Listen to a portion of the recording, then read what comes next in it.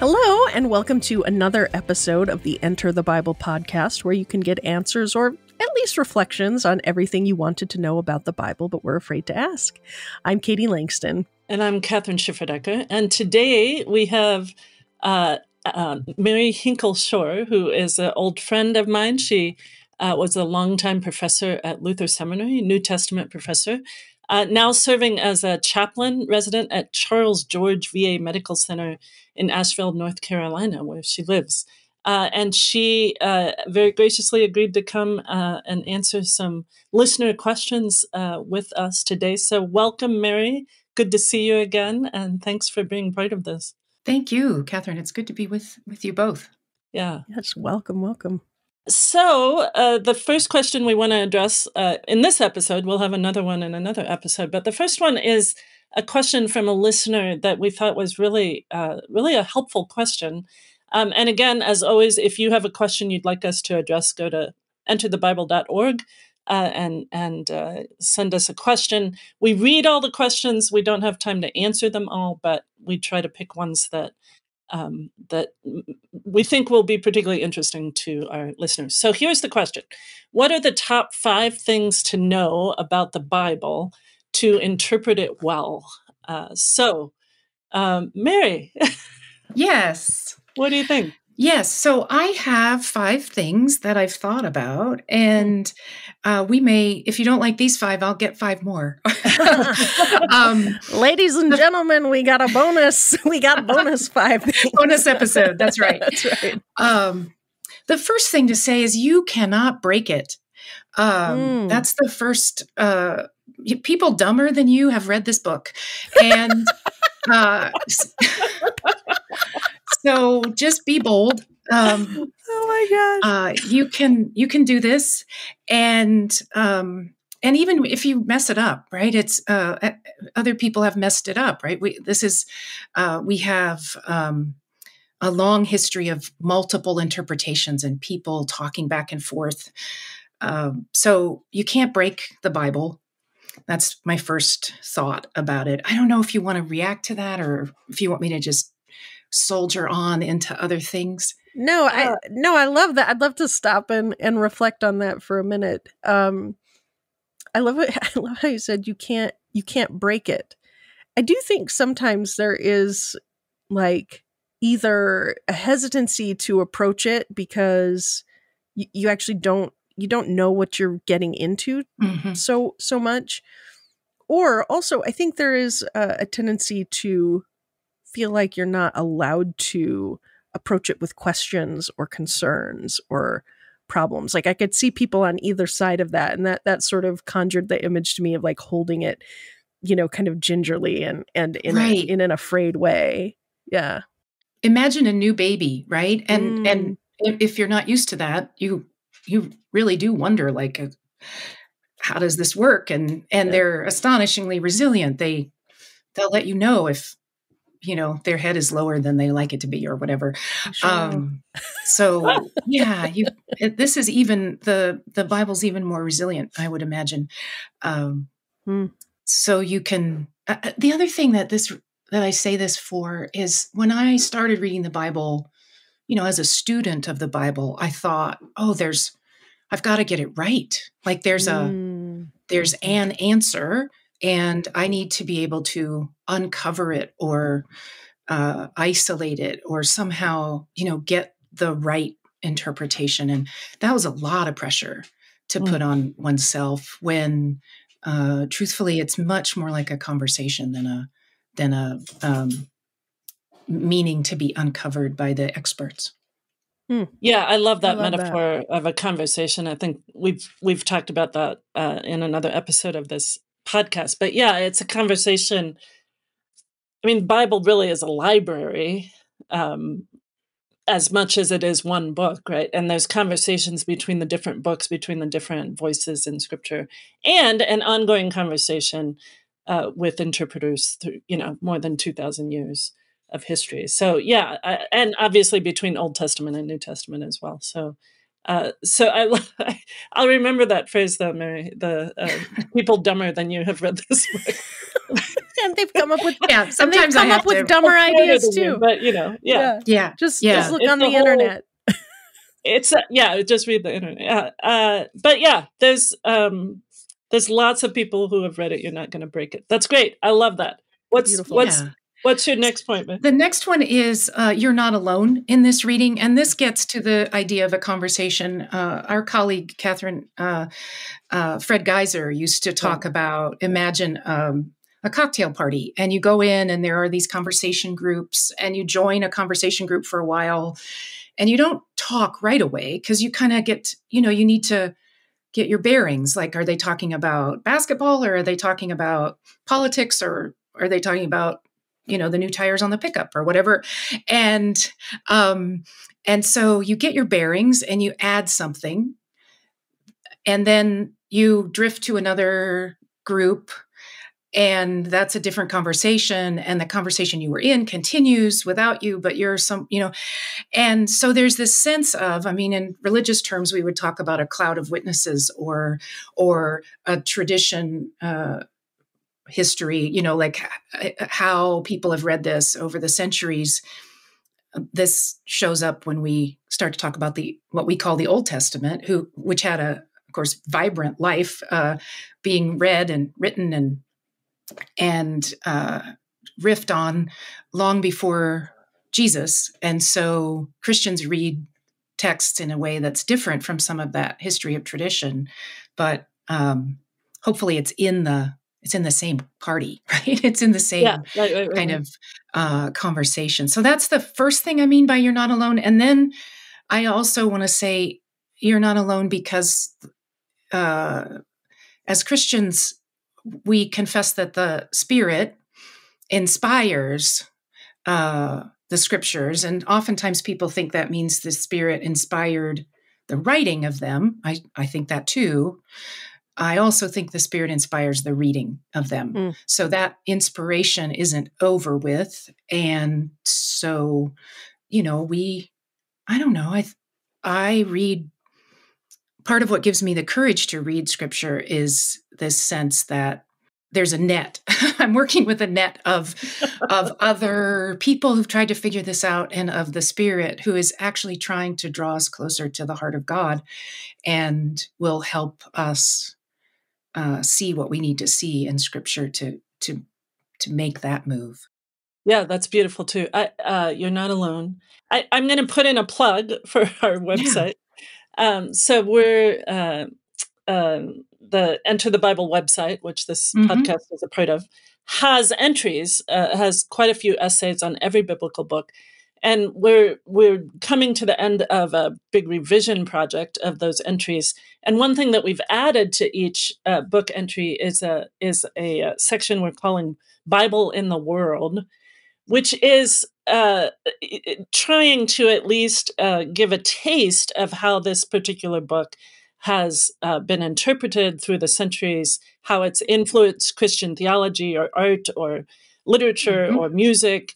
And so, if you're curious to delve into that, and this is in no way comprehensive. There's no way you can do the history of interpretation of any biblical book in just 10 to 20 entries, but it just gives the reader, hopefully, and the listener a taste of how, for instance, the book of Isaiah was understood and was spoken of as a fifth gospel, right? As speaking about Christ and about the events around the time of Isaiah himself. So just I think that's hopefully a help for those who are listening here, if you want to do some more exploration. But certainly, that conversation has gone on for centuries, for millennia, really, and so we can learn from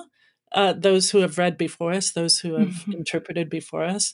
We may not agree with, we probably won't agree with everything they say, but it's certainly a rich thing to be part of that conversation. And I love that metaphor from Fred Geiser, who is a retired Old Testament professor from Luther and a wonderful scholar. Yeah. I also think it helps sort of along those lines. I think sometimes in our kind of individualistic society, there are strains where it's like, I'm just gonna kind of read the scripture on my own by myself, Yes. and as if it's not meant to be read in community together and to be interpreted in community together. As if it's, kind of self-interpreting, which there is an element where we let scripture interpret scripture, but also sometimes scripture is arguing with itself. And if we're kind of by ourselves trying to make sense of it, we miss a lot of the depth and richness of the experience of exploring scripture together with other people. So that's why I think it's helpful to go to Bible studies, right? If you have one at your church, or why in the Lutheran tradition and many traditions, the preaching comes directly out of a particular text or passage of the Bible, so that we're hearing the words and exploring and interpreting it together, not just alone on ourselves, by ourselves. So Absolutely. And obviously the your mentioning of the Holy Spirit, right? If we mean anything by Scripture, surely we mean that that God is at work, right? Both, as you said, both in the composition of it, the editing of it, but also in the reading of it. And I think the fact that there are different voices, often, as you said, Katie, or at least sometimes arguing with each other, gives us permission to argue a bit too.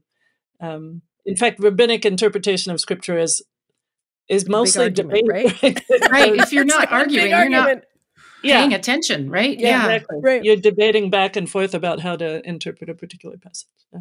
No, beautiful. All right, so you can't break it. You're not alone. What's number 3, Mary? Yeah, this gets so I wrote down the word genre, but I want to say this a little differently. You said it's a library. The Bible's a library. I think I would say to people, remember that the Bible is like an old person's attic. I mean, you can find everything up there. It's poetry. It's a warning. It's blessing, it's narrative, it's short story. If you think about something like Jonah, it's all and so what form am I looking at?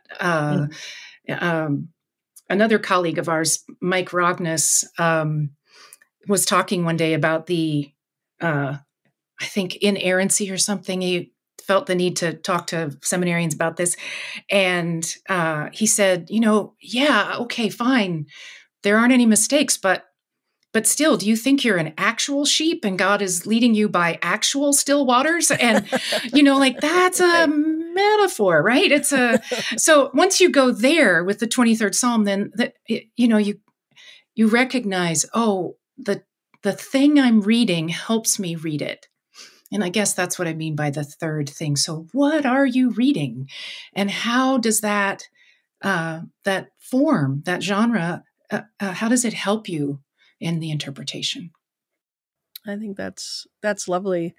And I feel like some people go their whole lives without knowing this. And I don't know how that happens.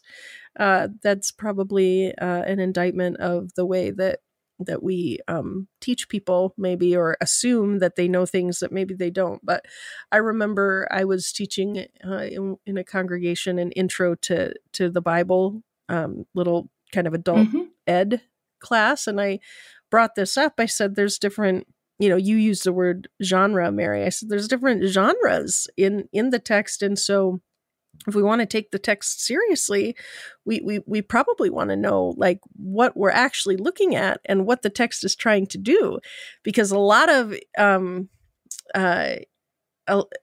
interpretations that are maybe not helpful or don't stand up to scrutiny or whatever come because there's an error in what you're expecting the text to be or do that it's not trying in and of itself to be or do, right? The book of Genesis is not trying to be a science textbook. So if you read the book of Genesis as if it were, you're going to run into difficulties, for example. I had a conversation this week with someone who asked me, there's all this stuff in the Bible about the mercy of God, and then, and the love of God. And then there's these, like, God seems really angry texts. And I know the Gospel of Matthew as well as I know anything. And there are all sorts of warnings in Matthew, and there's, going to be weeping and gnashing of teeth and all the things. And he said, how can you hold those together? And what popped into my head was, imagine that your child is running into traffic, right? You've got a 4-year-old and you are running after the child, screaming at the child and jerking the child's arm in a way that you would never do when you were reading a bedtime story. Like those are two really different contexts. Yeah. And I think so much of what, and I'm shy about sweeping generalizations about this book. But a lot of what seems like God being really angry is in the context of, you're like gonna walk into traffic. This is such a bad idea. And I'm warning you, Yeah. So just that kind of example of it doesn't all mean in the same way. It doesn't, just like our words don't all mean in the same way. Yeah, I love that metaphor of the old person's attic. I haven't heard that before. I think that's great.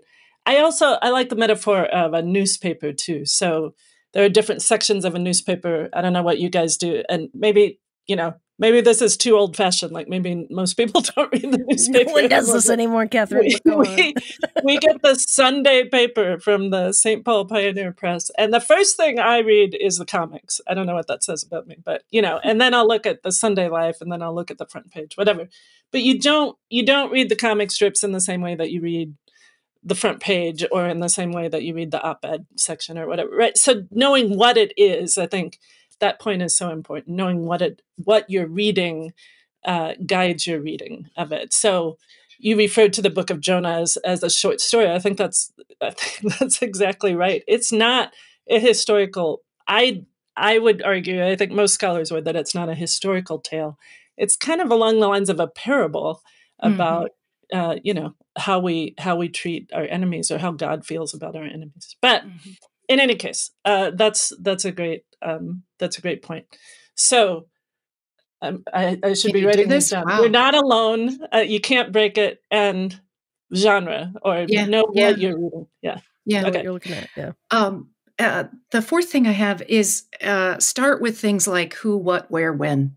Why? I mean, this is just, again, to demystify that I must read the Bible in a completely pious way or religious way. I mean, you can certainly pray parts of the Bible, but when you are reading, you can.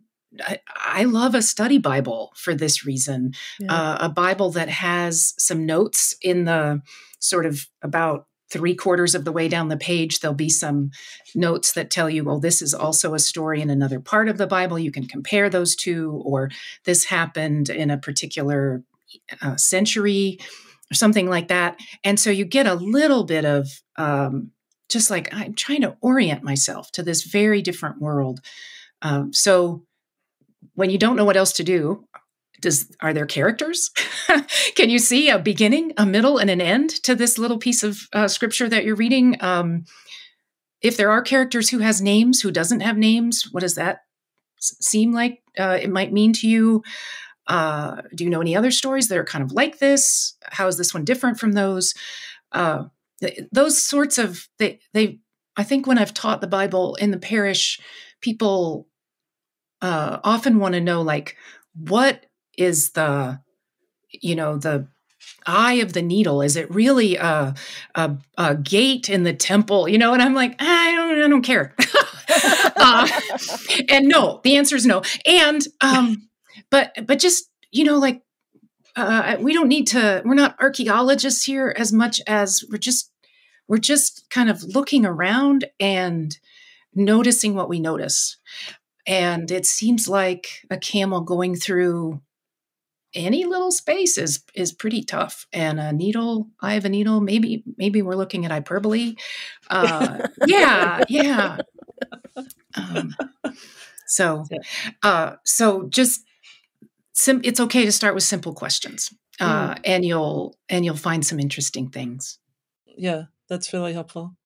The who, what, where, why, kind of the English major approach, or the reporters, I but I think don't know so. what that is about. Well, sort of like, Noticing details. I used to talk about things like, paying attention to characters, paying attention to time. What kind of time markers do you see? How many days or weeks or hours does this talk about? Who are the characters? Who's the friends? Who's the enemy? Where's the conflict? These are things that your English professor and freshman English or English teacher will direct you to, and I think they're pretty good questions for Scripture as well. I just want to note for those listeners who might not like the idea of characters, we're not saying that these are untrue stories. That they aren't people. Right. No, they aren't. Yeah, that's true too. Yeah, Peter is actually like a person, but in a story, he functions like a character. That's a really helpful, I guess, corrective to my way of speaking. But no, I think your larger point is a really good one. And yes, we believe that Peter was a real person, that Isaiah was, that Isaiah was a prophet. Right, right. But yeah, I sometimes tell my students that, I often tell my students, especially first semester students, reading the Bible is a cross-cultural experience. Mm-hmm. Right? I mean, you're back in first century Palestine, or you're back in 8th century BC, right. Palestine, often in Palestine, right? And the economy is agrarian based, and it's subsistence farming, or smallholder farming, and there's no there's no cars, let alone internet, right? I mean, there's just a lot of things that is very different from our culture and from our time, both in place and in time.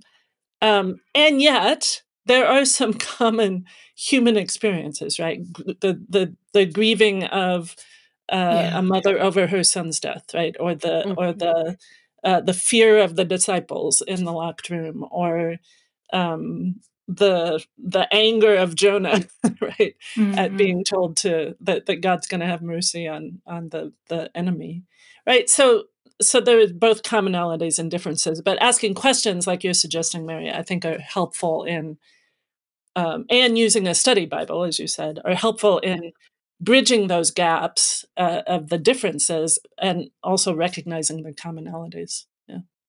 Yes. Number 5. I got one last thing. Yeah, number 5. 5 is look for God in the Scripture. This is going out to our beloved colleague Terry Fredheim of blessed memory.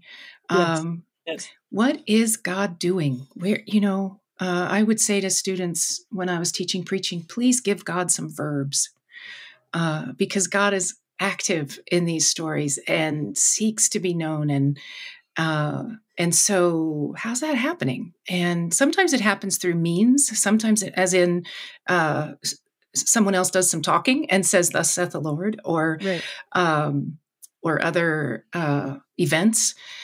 But that's the 5th thing is, what is this piece that you're reading, whatever it is? What does God have to do with it? I love that. That reminds me of, Catherine, do you remember when Ellen Davis came to Luther Seminary and she gave a lecture, and then she came to our script wit class?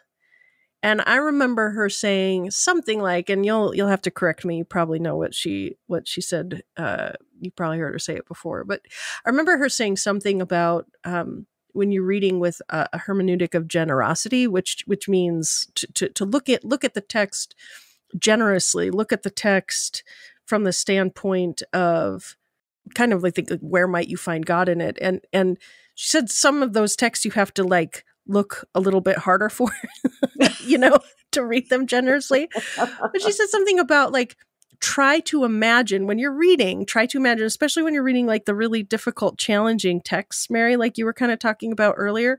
It's like, try to imagine the circumstance in which this would come as good news or would sound like a word from God.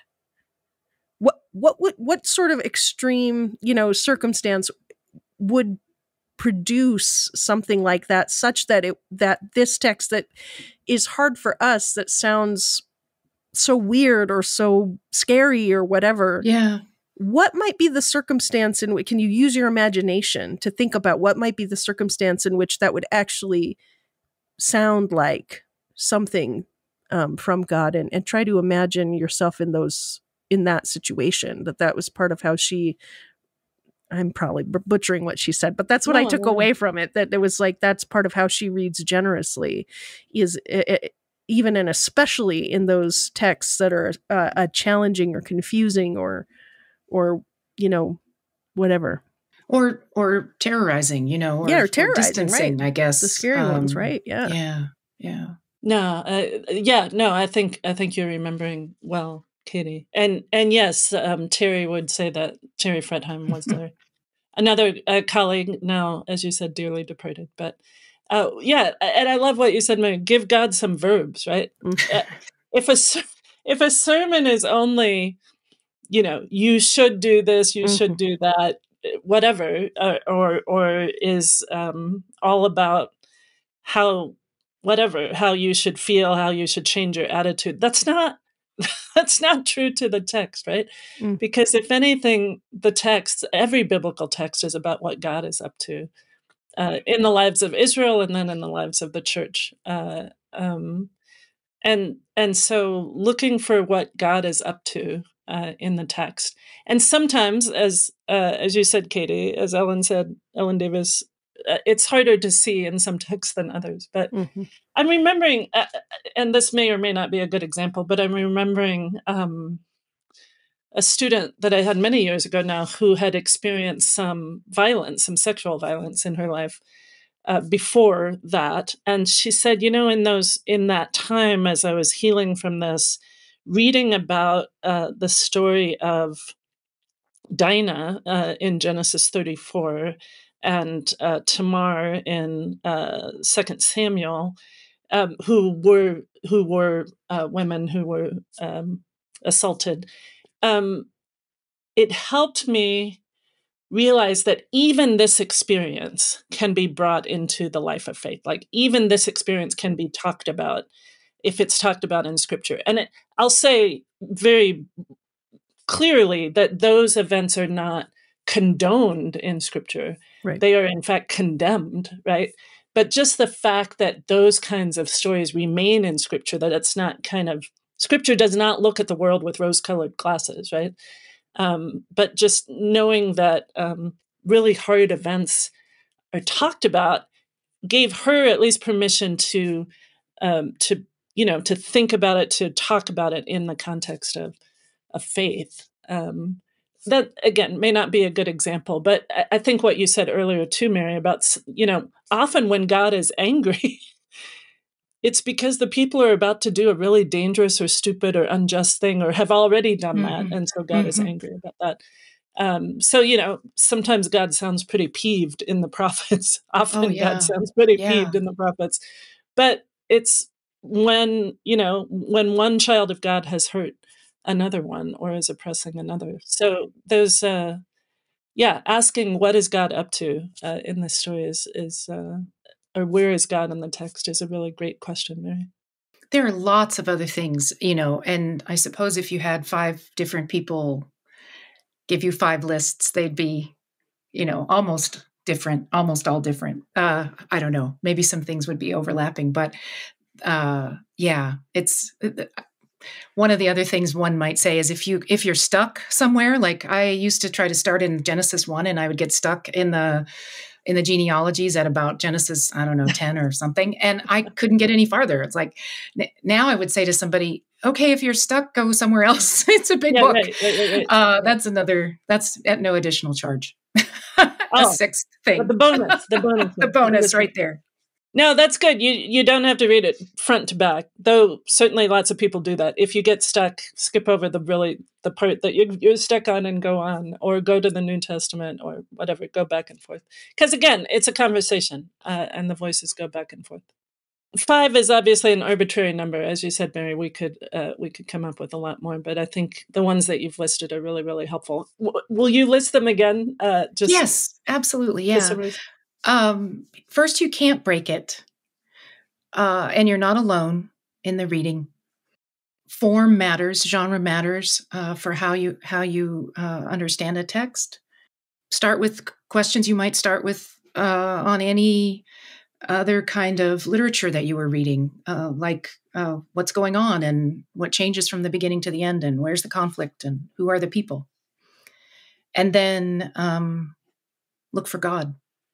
That was beautiful. Thank you so much, Mary. Really appreciate that. And thank you, our wonderful listeners and viewers on YouTube, for joining us for this episode of the Enter the Bible podcast. Remember, you can go to enterthebible.org and get lots more resources and insights, courses, videos, commentaries on various passages, timelines, histories, pictures, blog posts, anything you could need at enterthebible.org. And if you're listening to this, please go and review this podcast on Apple Podcasts. It really does help. 5 stars are extra special and amazing. We appreciate that.